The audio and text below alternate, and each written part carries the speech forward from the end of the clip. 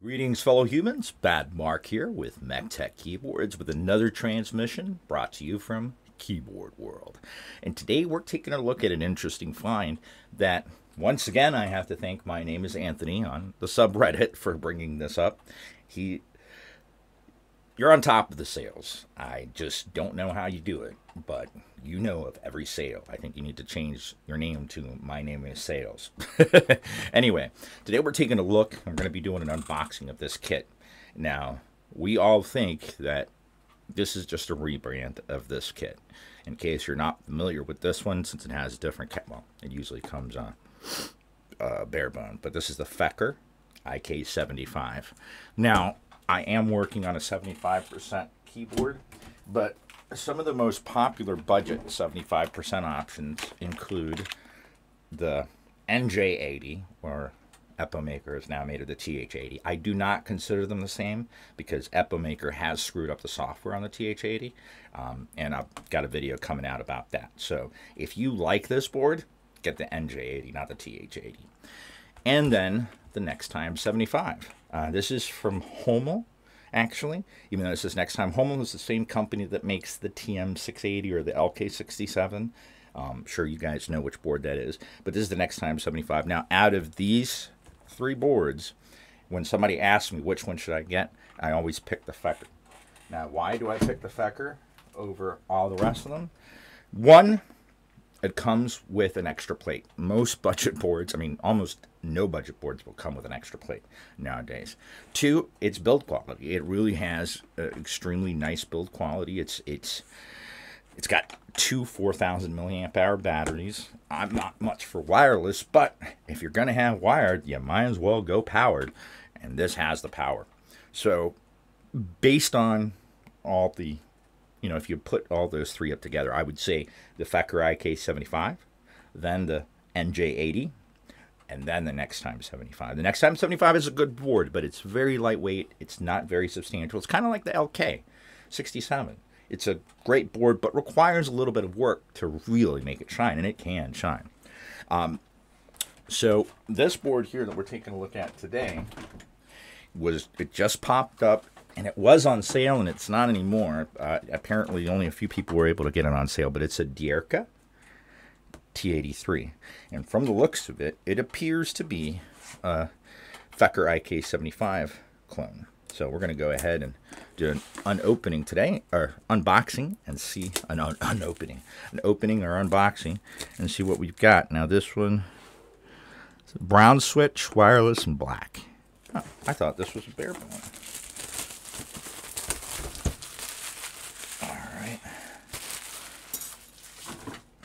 So yeah, when this was first listed, I think it was listed for I think it was $99 with a $20 off coupon with a $20 Prime savings. But I think that's gone now. But I was able to pick up this board for, I think it was $59 shipped. So all right, we've got another sticky here. Now so far it's well packaged for a budget board. I don't think I've bought a Dierya before. I can't say that I have. I know they're a budget brand, ultra budget brand. All right, so let's see what we got here. Oh, sorry about that. My inkjet printer exploded. My wife said that my Smurf must be bleeding. All right, so what do we got here? So this is the TKB, I don't know, DK83. Okay, we've got in Russian, Chinese, basically just the shortcuts here. Let's see what we've got here. Looks like we've got a braided USB-C cable and one of the better keycap pullers. I like these with the little button or ridges here. And this is actually a decent, oh, it's cool. Oh, hey, this is interesting. I have not seen one of these USB cables yet come with a come with a keyboard. That's pretty cool, actually. It's basically just exposed, the contact points, but it's got an interesting cable, but that angle kind of says, hey, is the connector on the side? Well, let's see what we've got here. Oh, pudding caps. All right, so off the bat, I can say that, well, it doesn't have an extra plate. So there's that. But I was not aware that this came with pudding caps. For some reason, I thought this was a bare bone. All right, so it's got a black knob.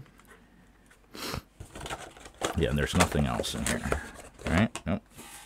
All right, so we got no extra plate.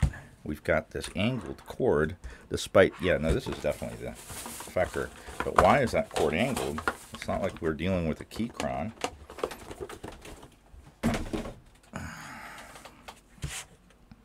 So yeah, so let me just take this. All right, yeah, this is definitely the Feker, as we can see. You got the double batteries.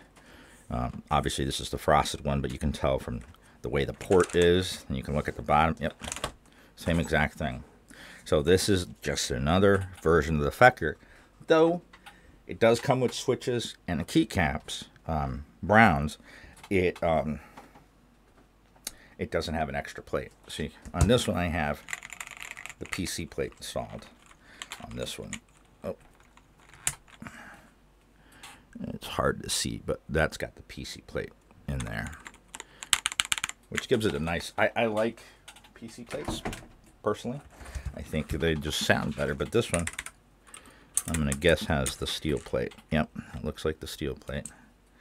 So, and it's got some pretty cheap, these aren't double shot. These are, I mean, look at that. I can bend it. I can bend these keys with my fingers. That's too thin. I don't even need to bother to measure this because I know it's less than 1 millimeter thick. So, and, oh, I meant to check. Are those... Yep, and they are TMKB, so these aren't even Gatoron Browns. So far, I'm not very impressed for the price. I purchased, well, I guess I shouldn't say that, because I think I got my Feker for around $49 when it first came out, $49 or $52. But it was bare bone, but it did come with an extra plate. So this has switches and keycap, but I want neither. I would rather a plate. Oh, and it's got that damn green light charging. I hit the pause record button.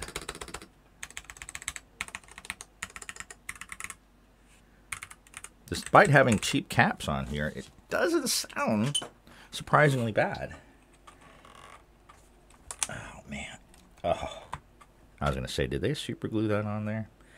I've seen that done, and that's just about ridiculous there. All right. So it's got a nice knob, nice click. But it does come with the, I don't know if it's the steel or the aluminum plate. And these pudding caps, though, they're not my favorite by far.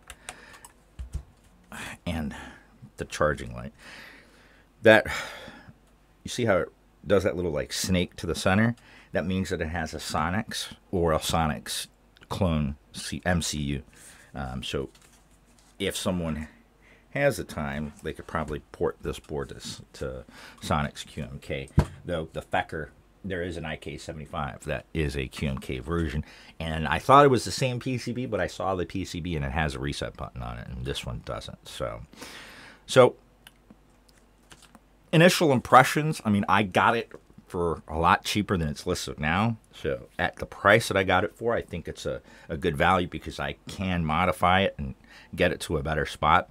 Anything above $70, I think it would be a pass for me. Because this was so cheap, I think it's worth the investment, because I mean, I'm going to take these keycaps and switches out. I mean, but and stabilizers, they do need some work. There is a little bit of lube on there, not much, but they are.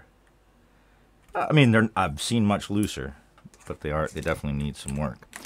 All right, so this is the DK83 by Dierya, which is basically just their version of the Feker IK75. And like I said, I prefer that this would, I wish they would have offered this one bare boned for a little bit more. And have the option of the plate, because I don't know if that plate is sold third party.